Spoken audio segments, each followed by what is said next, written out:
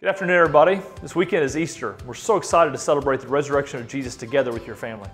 We're also honored to host nearly 1,400 people from our community to our campus. To make room for everyone that God is bringing, we'll be having 5 Easter services over the course of the weekend. We'll have 2 services this Saturday, April 15th at 3:30 and at 5. We'll also have our normal service times next Sunday at 8:15, 9:35, and 10:55. We've had so many of you step up to help with the extra service times. Thank you for being so hospitable to our community on this special weekend. There are still a few ways you can help make room for our many guests.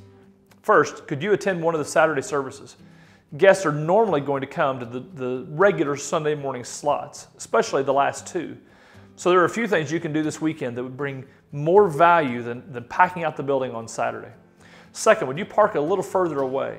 If you were to park at the Children's Academy across Duplex or at our new cottage, that frees up space for a guest, but it also allows you to ride one of the shuttles that will be taking you to and from your car. Third, would you please consider where you sit and when you sit? Getting there just a few minutes early and if you come to one of the later services especially, sitting closer to the middle of the rows, that allows you to free up seats on the edges. Maybe you can sit a little closer to the front so that people who come in late or at the last minute will have a place to sit. We're very excited to celebrate Easter with your family this weekend. Be praying now for God to do big things.